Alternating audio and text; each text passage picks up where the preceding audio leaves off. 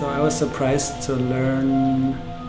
how in Matsudo all these things are kind of combined. It can be very suburban, it can be almost agricultural.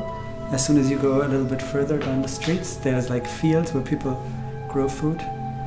最初もすごいやっぱ神社とかそういったところにやっぱ関心があって、いくつかの神社が一緒にこうあるんですよね。松戸のだったりとか、割と僕らからするともはやありふれた風景なんですけど、要は複数の神が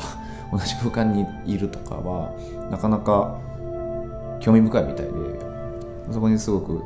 強く引きつけられてるところはありましたね。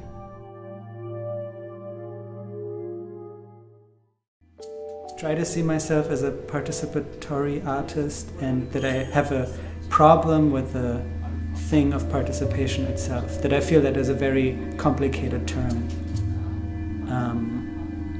Complicated because it's politically charged, because it has a lot to do with neoliberalism actually. And I feel that art has picked up on participation out of almost like ethical, ideological reasons. So I wanted to find a way, could you make a participatory piece that is actually about non-participation?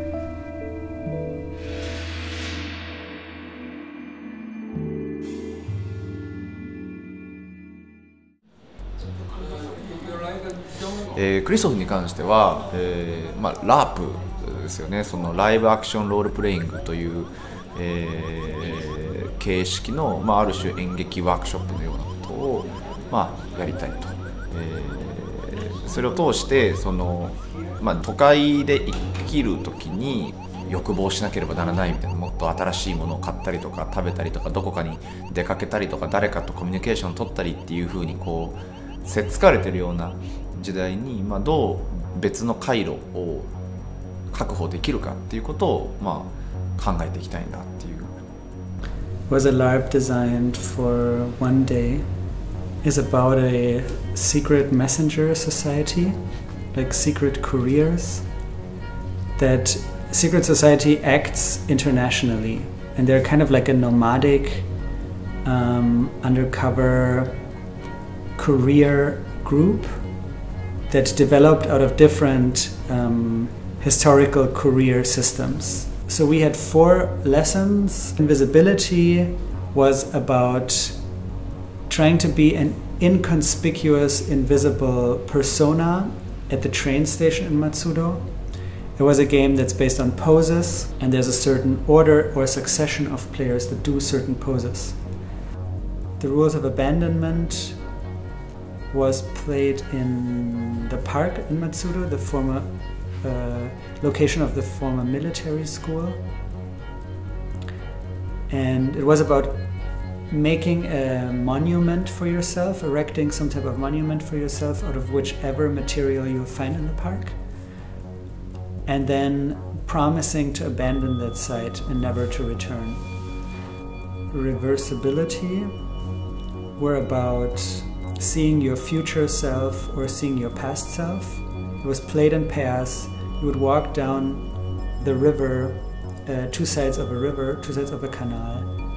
and the other person would represent either your future self or your past self. The game of endurance, rules of endurance, was about a decision. It had an extra narration insert about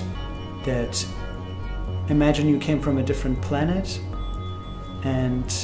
you had to make a choice whether or not you want to go back to the planet but could never come back to Earth, or stay on Earth but never go back to the planet. And then you were led into 2 different areas that you could affect with one type of material that we gave you. I think it's connected actually to my body. When I was a teenager, I felt I was trying to explore the boundaries of my body. There was also the time when I was more interested in going into nature, into forests, and realizing that there's boundaries of my bodies and of my bodies, and realizing that there's boundaries of my will also, like in terms of how much I can control my body. I feel that an interest in acting actually resulted from that, from these experiences that I made. で、そのキャラクターになりきるっていう、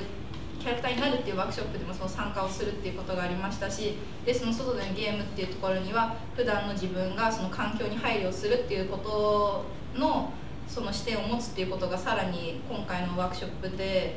特に気になったことでもあります。なんか瞬間に気楽にキャラクターを捨てられる感じが、多分普段自分がなんかどっか寝癖が出たりすると、それは自分として受け入れなきゃいけないけど、このキャラクターの場合僕は自分で作ったのでさっと捨てられるみたいな感じがすごい面白かったです。年恵が今もういなくて、だから本来の年恵も知らないし、もうキャラクターの年恵しか知らない状態でもうこの後会うかどうかわからないっていう状況は個人的にすごく興味深い体験。生活とか人生みたいなものが先が見えない時にほど安心できる拠り所として、分かりやすい共同体っていうものが求められているんだろうなとは思うんですけども、クリストフにとってはそこ一つにしがみつくよりはもっと共同体自体も中身は変わりうるし、ここに新しい人が入ってきたり、あるいは誰かがそこから一時的に離れるけどまた戻ってこれる場所だったりとか、あるいは複数の共同体を行き来できたりとかっていうようなその社会を模索したいんだろうなと。それが彼のプロジェクトの一つの動機になってるんだろうなと思います。